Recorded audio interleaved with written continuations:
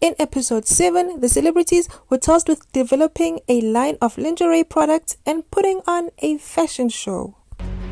Your task is to create a unique and intimate apparel brand and launch it into a spectacular fashion. Show us the goods.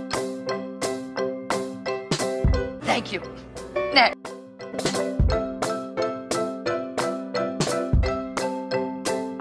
Gee, their kids are here. Those snippets are a fair representation of what happened. Collar's team flourished while Beck's struggled to pull their show together. Team Innovate, you have won.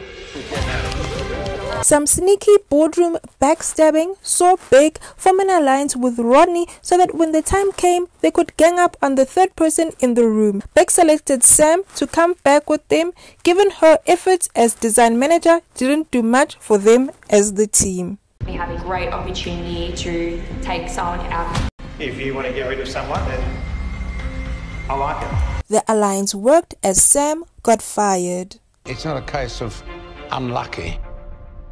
You're not unlucky. There was something bad going on here. So let's move on. Sammy,